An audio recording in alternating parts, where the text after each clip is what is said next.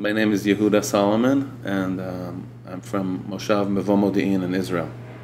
That's where you were born. I was born in Jerusalem, and then a year after I was born, the Moshav got started, and my parents were one of the first core people to move there by Reb Shlomo Karlibach. It was kind of like an abandoned army base. No one wanted to live there. There was nothing going on in that part of the country.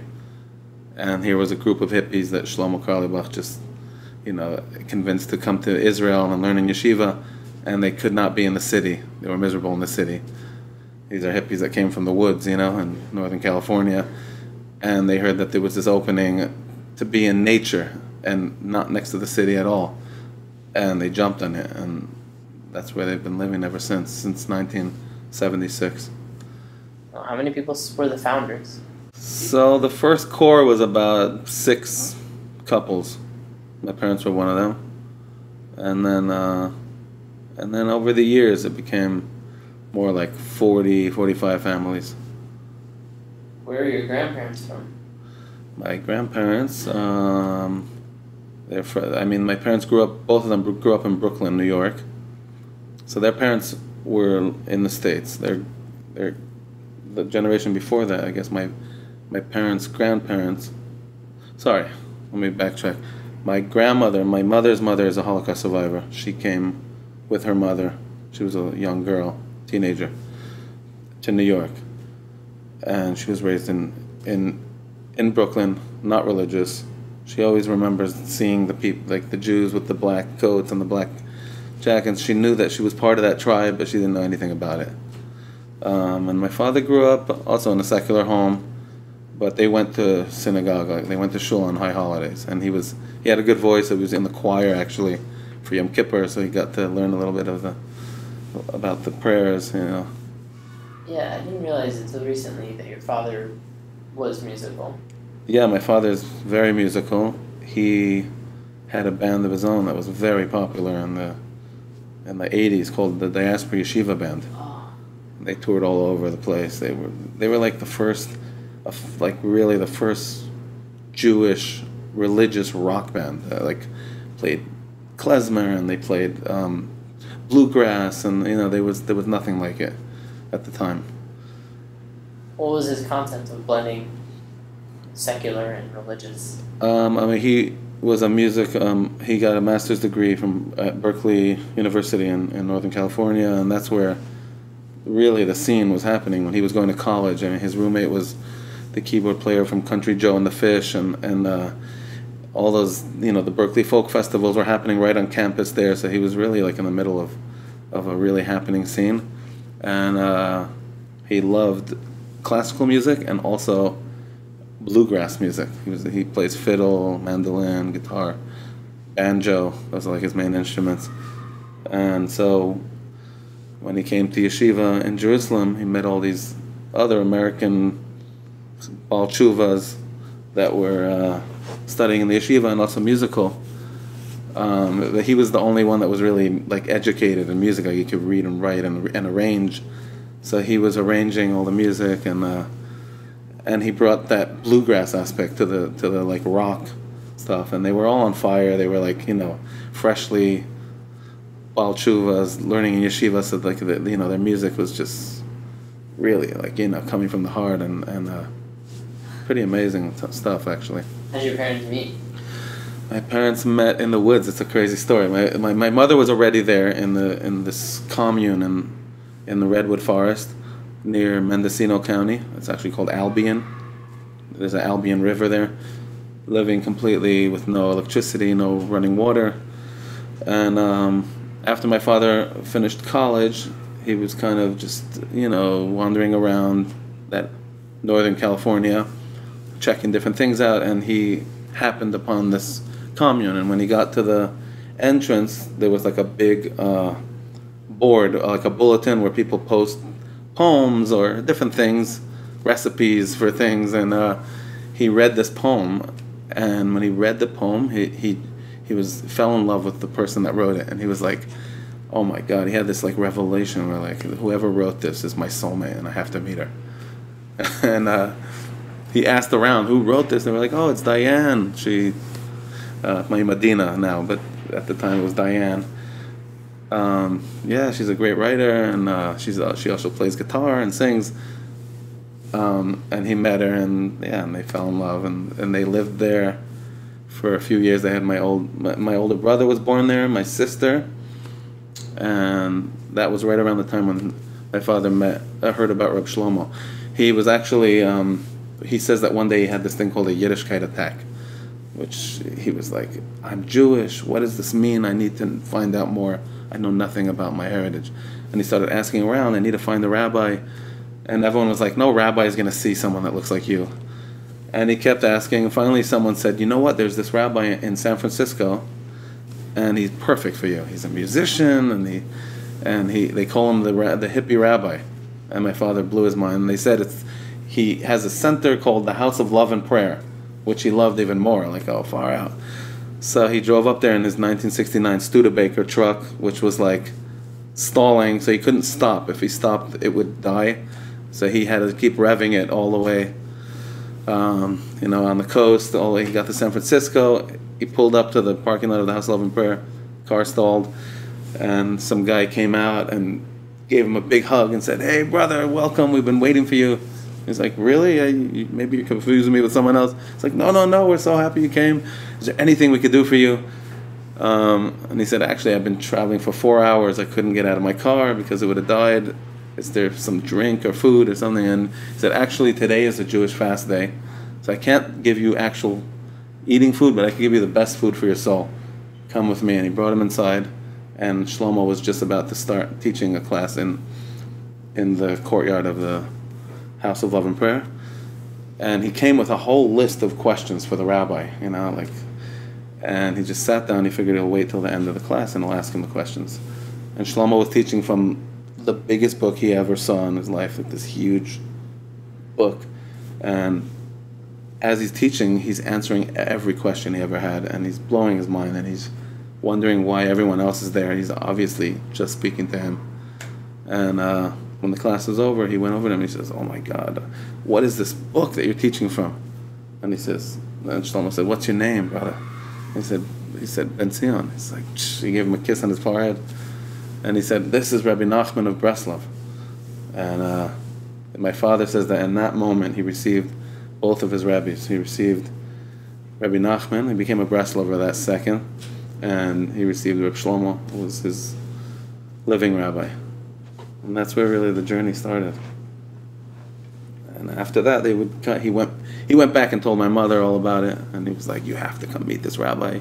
It's amazing. He invited us for Shabbos, so they went for Shabbos a few times, and it was, the rest is history.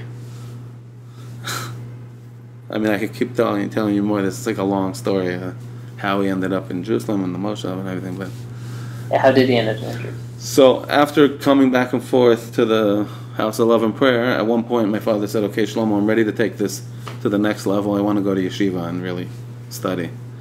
And don't tell me to go back to New York, because I don't want to go back to New York. Where should I go?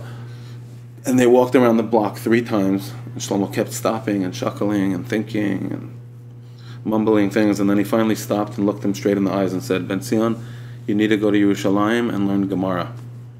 And that sentence just changed his life. The way he said it with such conviction. It wasn't like Shlomo also didn't tell people like what to do. He would suggest, and maybe you should go here, maybe you should think about doing this. He said it like so clear to him that that's what he needed, that my father went back. Aim and him packed up the few things that they had. They had been living in a tree house that he built, and they took a flight to Israel. They didn't think they were going to stay long. They thought maybe they'll go for a couple of years, study, and come back. And they never left. And shortly after that, a year later, the Moshav started, and that's where I grew up. What was life like there growing up? So most of the time it was pretty quiet. At the time when I was growing up, there was no city nearby. The closest city was Lud, and it was like a 2-lane highway, this old highway, and every 40 minutes you would hear like a car's zipping by the highway. It was really like the middle of nowhere, and our parents loved it. We grew our own vegetables, and my mother knitted our clothes.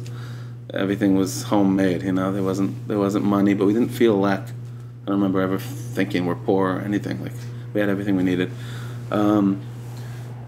It was quiet, and then Shlomo would come to town, and suddenly the place would just become alive, and it would be like a Jewish festival, where like hundreds of people, every type of Jew, would be showing up. Like, the word would be out Thursday, it's going to be a Shlomo Shabbos, and by Thursday night, cars were driving in, and hippies were walking in with backpacks, and you'd have from the most frum Jew, like yeshiva kids, or people with shtreimels, to like the most whacked out hippie tripping on LSD,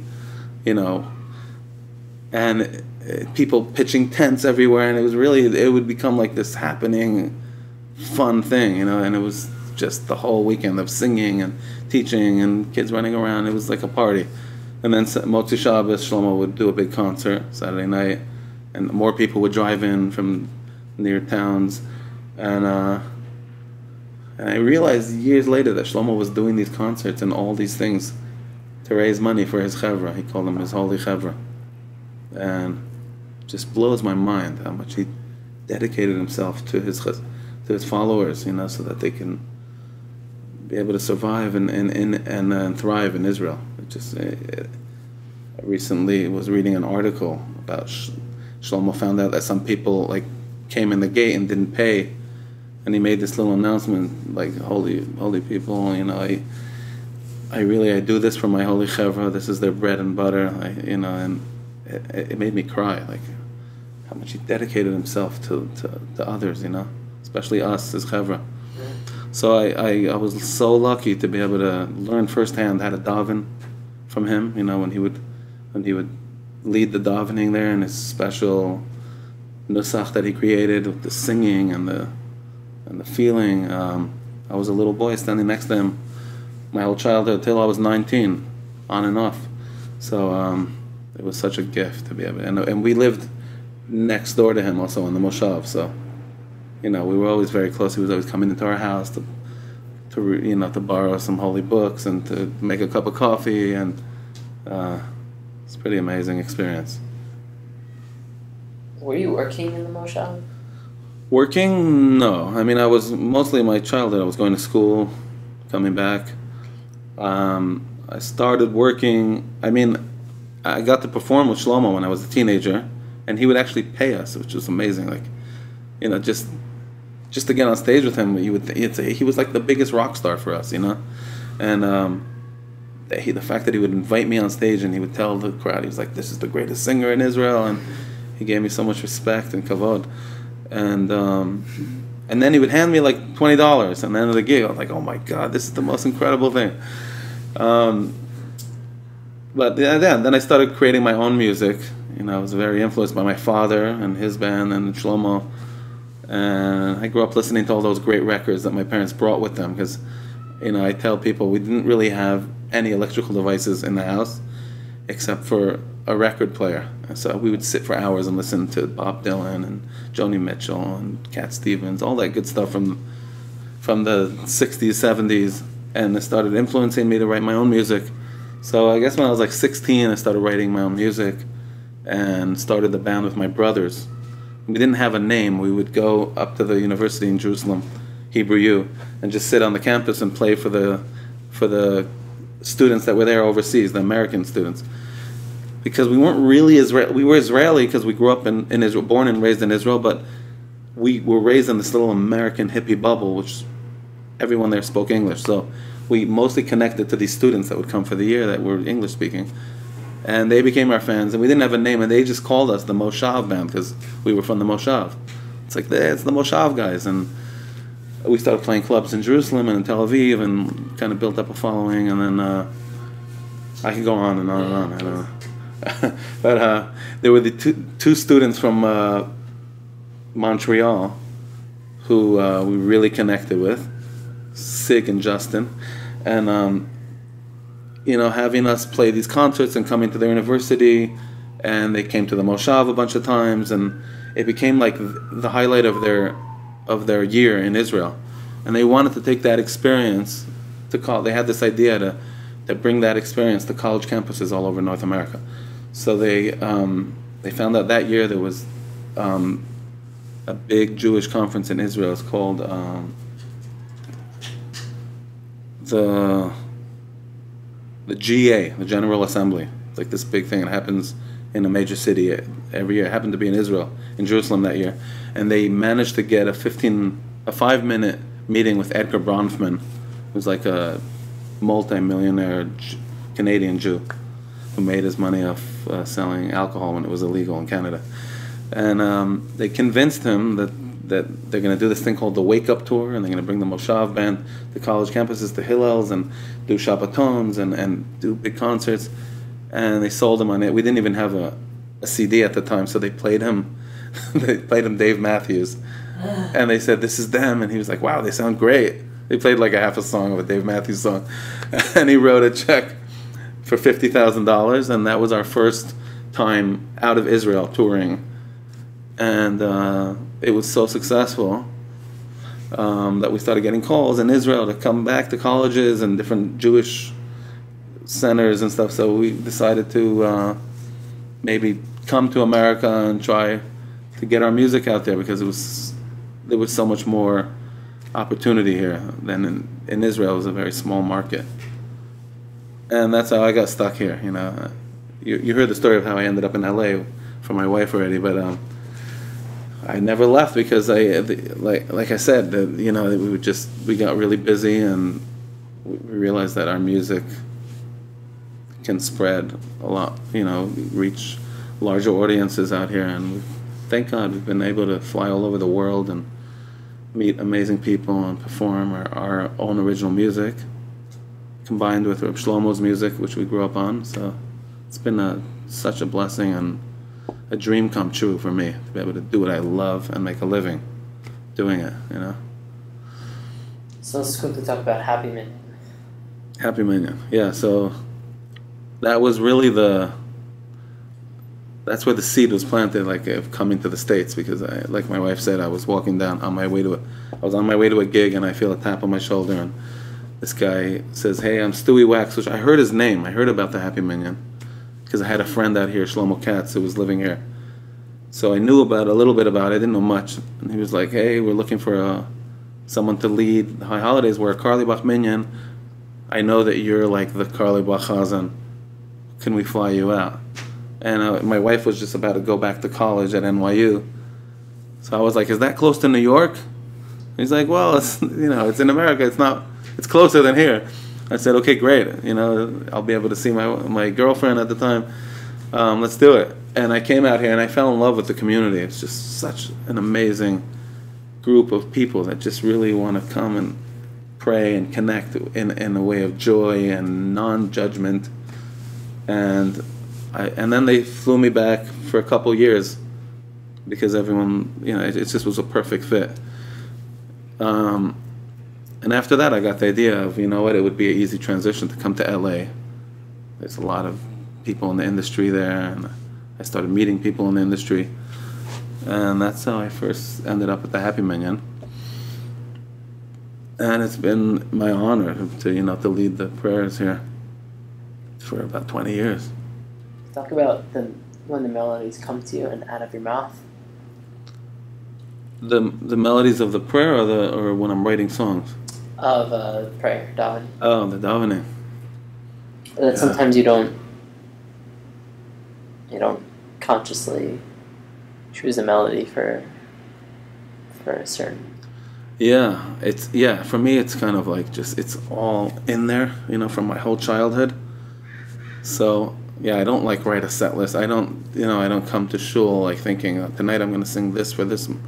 It kind of just happens. Like I feel it, and because these songs are such, like, they're kind of like the soundtrack of my life, that it just naturally flows into the words. It's pretty amazing when I don't even think about this, but now that I'm saying it out loud, they're so embedded in me, in my bones, you know, that it just, when I start praying, the melodies just kind of pour over onto the words. Yeah. And it's an amazing thing.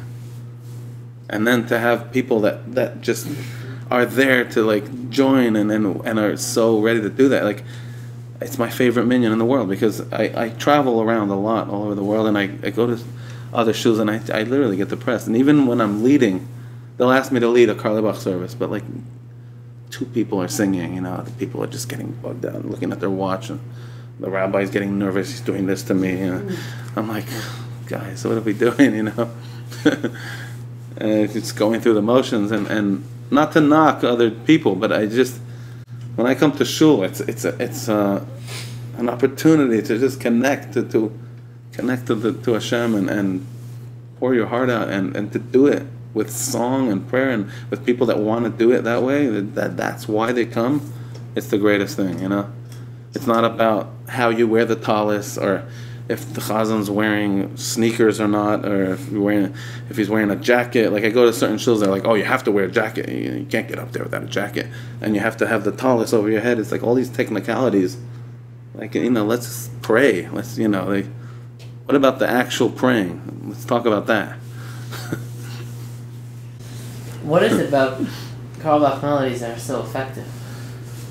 He said about his own melodies, he said that before he was sent down to this earth, he said, could you just give me 2 minutes? And he ran into the Holy of Holies and grabbed as much melodies as he could and stuffed them into his pocket and came down.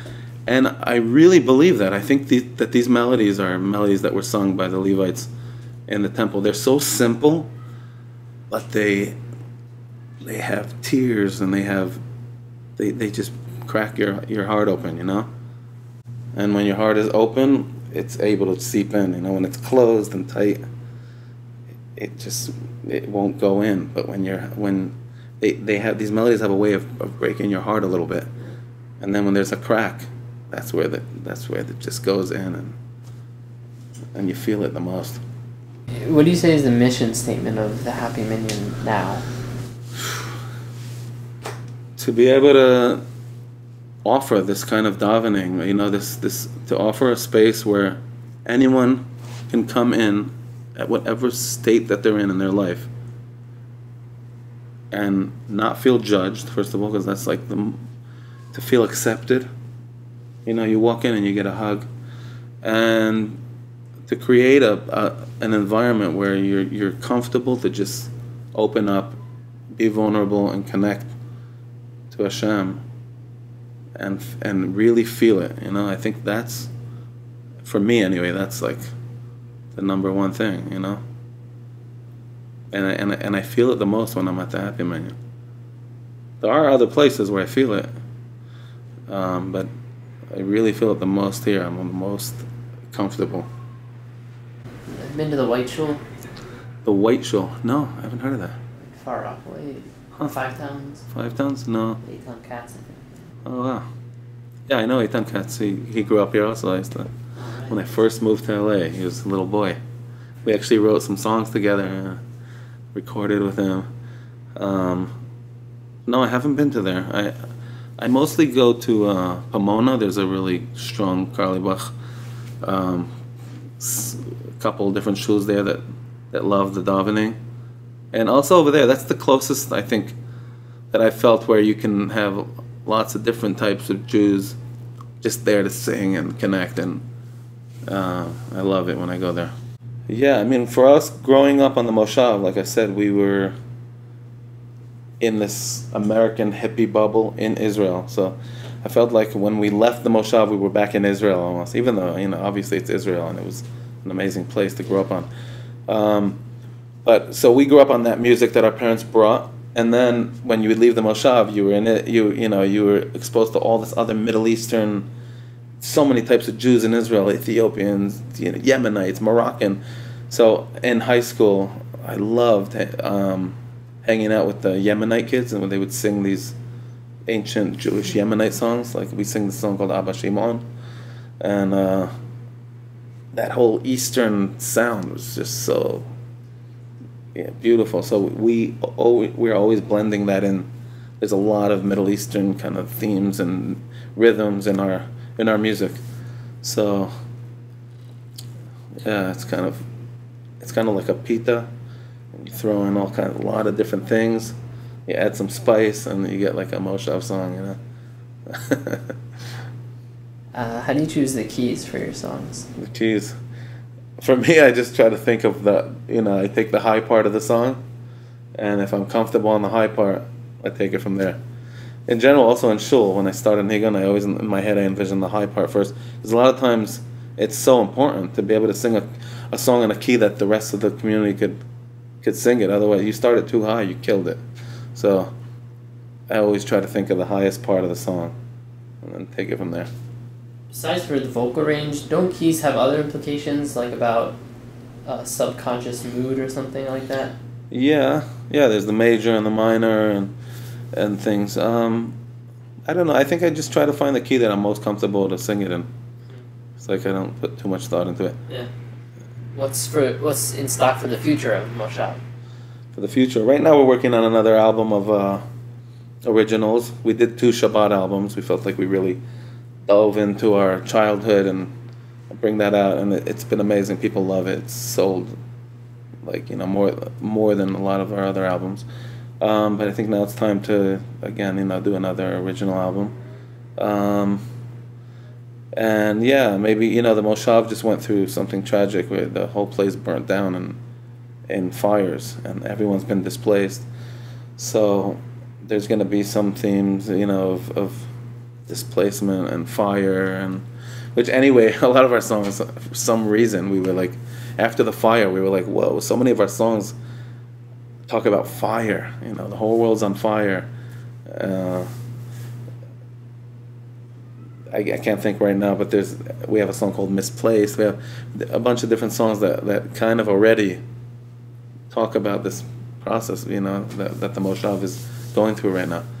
So I guess it'll be more of that, with obviously new, fresh things that we're always trying to bring something new in. Were your father's original records there? Everything was burnt. Yeah, he had a studio there, and all the instruments, all of the backups of his life's work was all consumed in the fire. It's heartbreaking.